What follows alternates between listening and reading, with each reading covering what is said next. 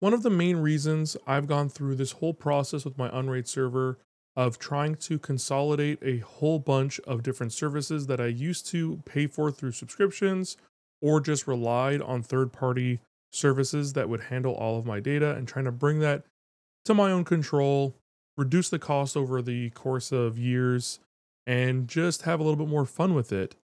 One of the main things that I've done that with is with my photos. Now, I am a photo hoarder. I have such a hard time deleting old photos, deleting old videos, and I went from having a phone that had a lot of storage on it because it also supported an micro SD card, and I had a 1 terabyte micro SD card in there, to a phone that had 512 gigs of maximum storage. And I run into the limit of that quite a bit, especially when doing all of my YouTube videos, when I record videos and stuff on the phone. They take up quite a bit of space, and I really like the idea of backing up my photos. So for a long time, I was using things like Google Photos and backing up a bunch of stuff. Sometimes I would upload the original, sometimes I would upload reduced resolution versions. But with the server, I have the ability of doing that for myself and having a ton of storage. So today we're going to be talking about something called Immich, which is basically like hosting your own personal iCloud or Google Photos, where I can have everything automatically synced up and backed up to my server so that I can safely and comfortably get things off of my phone.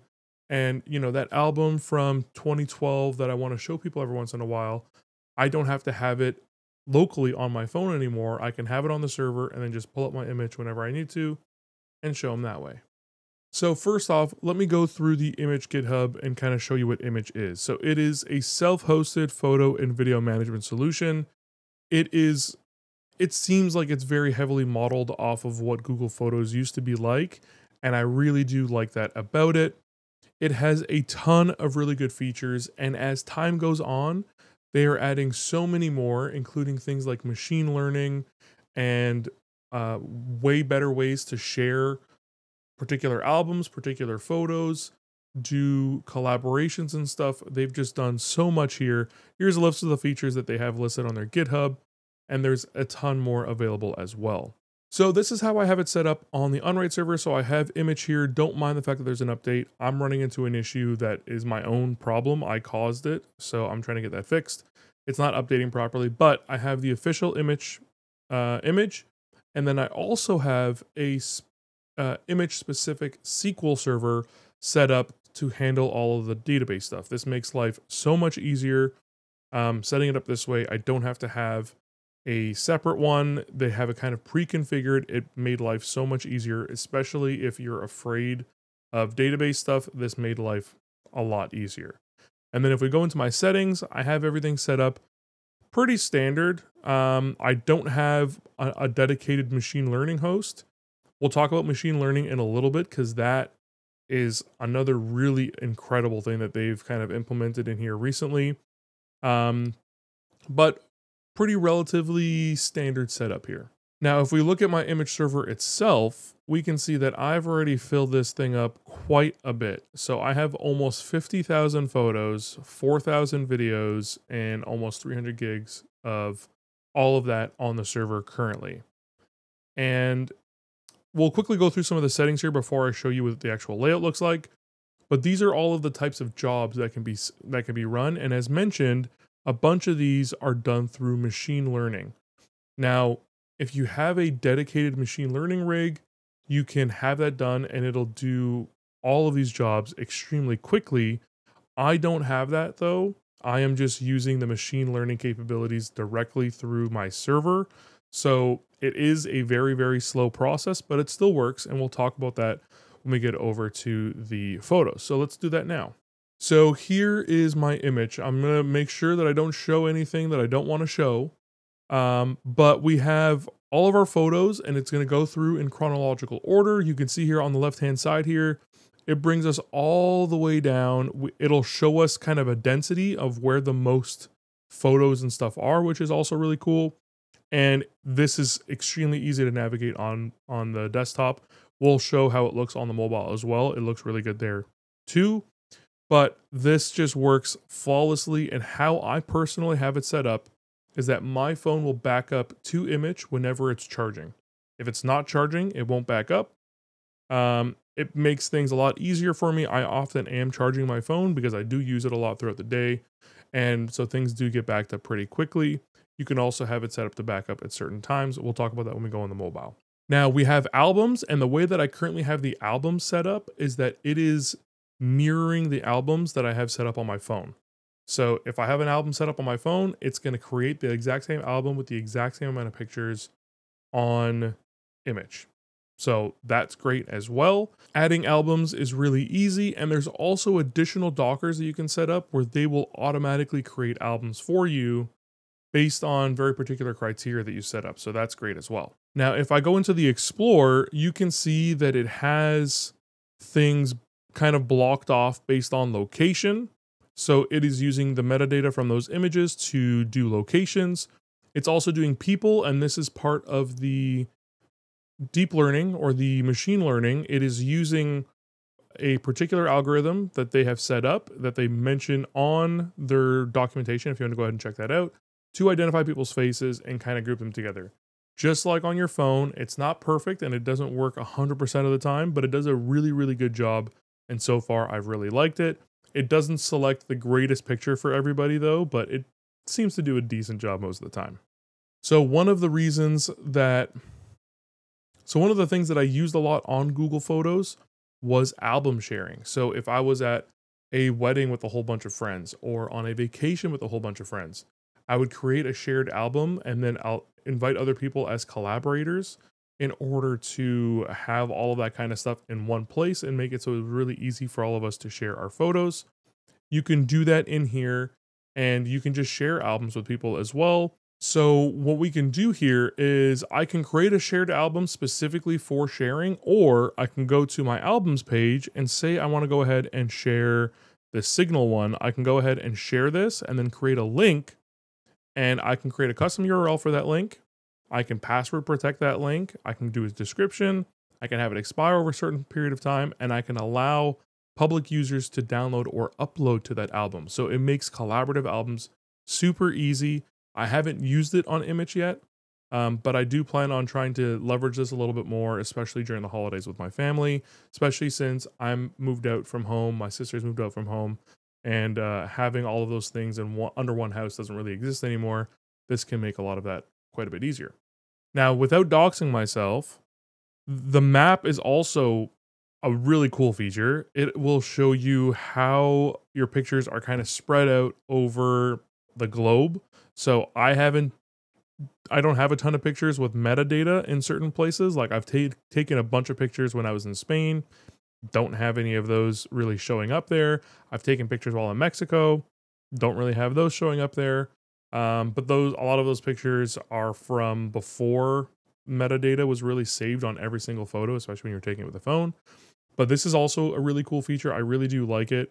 And it's a fun way to kind of explore things. Some of them are wrong. Like I've never been to Kazakhstan, so I don't know where these pictures are getting their metadata from. But you could always just click on them and update the metadata if you want to.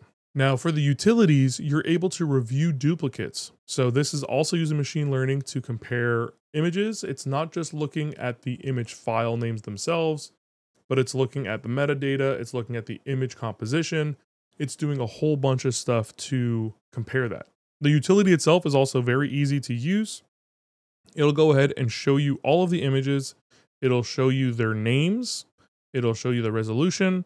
And as you can see here, these ones are just pictures that I took very quickly, one next to another. So they're not the exact same, but they're extremely close. So it does make it really easy for you to review. You can full size the images and compare them against one another. So these are some delicious butter tarts from one of my favorite butter tart places on the planet. And, you know, the pictures aren't the exact same, but they're close. So I can decide to keep them all. I can decide to trash them. I can decide which ones I want to trash. It makes it really, really easy. One of the other utilities is the review large files. So this really helps you figure out if there are any extremely large videos that you want to get rid of, maybe ones that you don't necessarily mean to keep. I've got, again, a bunch of these are videos that I've done for YouTube. Some of them are videos I've done for family. Some of them are videos from when I was overseas. So, I mean, you get a lot of data when you mouse over these files. It will preview videos, which is really, really handy. It'll give you all the metadata that's available. It'll do a whole bunch of stuff to make it easier for you to review. And it's nice that I have this. I don't necessarily need it because I have a ton of storage space on the server, but it is great that they have that available. Now, they also have a locked folder. I'm not going to show you what's in there, but the locked folder is pretty minimal in terms of features. It only allows you to just store photos in there. You can't store albums. You can't do a lot of organization in there. It's just really just a spot to dump all of those kinds of stuff that you want to keep locked away, no matter what kind of images they are. And it's there for you if you need it. I use it from time to time, but it doesn't really have a ton of the features like I would have on my phone, for example, where it's basically just like a whole other photos section that's locked behind a thumbprint and a password. And then, like most photo apps, we also have a trash bin where we can review things that we've deleted and decide if we want to keep it. And they will be permanently deleted after 30 days, so you don't have to worry about it either. Super handy tool to have. One last thing while we're in the server that I wanted to show you is the external library. So you can also have images from folders or things managed by other software, not managed by Immich, visible within Immich if you want to, using the external library. So this can be extremely handy if you want to use that as well. And then, as mentioned, they have machine learning, which does a whole bunch of really cool stuff. And you can also do remote machine learning. So that's what I was talking about before, where you can have a separate machine that's doing machine learning for you. And as long as it has an accessible IP address, the server can go ahead and use its power to do a lot of the machine learning stuff that Immich is able to leverage. So that stuff's pretty cool too. All right, so here we are on mobile. And like I mentioned, it feels very similar to the way that Google Photos looked and operated to me. So again, we have our photos here, we have our albums, we have our search. So we're able to search by people, location, the specific camera, date, media type, display options, all of these things. Awesome. Really great. The albums, we have the ability to, took a second to load there, but we have a whole bunch of albums here. So that's great. And then we can also just go through our library. And then again, we're kind of looking, this is like the explore page that we saw on the desktop. Now, if I go into my settings, we can go ahead and take a look here. And the big one I want to show you is the backup. So I have it set up so that I can use cellular data for photos, but I only use Wi-Fi for videos. And it's going to require the device to be charging for it to back up in the background. But if I have the app open, it will back up no matter what. And then you can also choose the albums and they're the ones that are synced. So this is the whole thing I told you about where I have it basically mirroring the albums on my phone. Makes life a lot easier for me. And I do like the way that I organize my albums on my phone. So overall, the phone app works fantastic. Earlier this year, I was having issues where it was constantly crashing while doing backups in the background. That has since been fixed. I think that it was a problem with my server version being a few versions behind the app version. Doesn't seem to be causing me any issues recently. It hasn't caused me any issues since I think maybe July or so. Everything has been good. I've been super happy with the performance so far. It works super well. Things load quickly. Things just work really, really well. I really do like the way that the app performs. And, I can feel like I can just kind of navigate through this no matter what. I wish it was a little bit easier for me to figure out ways to just kind of move things entirely off of my phone into Immich instead of just mirroring it. That's something I'm going to figure out in the future, but that's nothing on Immich's fault. It's on me to figure out the way that I want to kind of get that whole thing set up and start saving myself some storage space. Because yeah, I'm running out of storage space here and I really do need to clear some of this up, especially since every time I record a YouTube video using my phone or just clips using my phone, it's in 4K, it's taking up a ton of space, and I kind of need some of the space back. But I'd really like to know what you guys think about Immich. Are you guys using Immich? Are you using something that's similar to Immich, another self-hosted solution? Do you just prefer using the cloud solutions like iCloud or Google Photos or Dropbox or what have you? I've been really enjoying using Immich. I've had it on here since basically the beginning. It's one of the things I installed pretty early on. And recently I have been looking at some of the self-contained NAS storage solutions. So things like Synology and from a bunch of different companies. And some of them have some really cool solutions for this as well. That's kind of like their own version of doing Immich.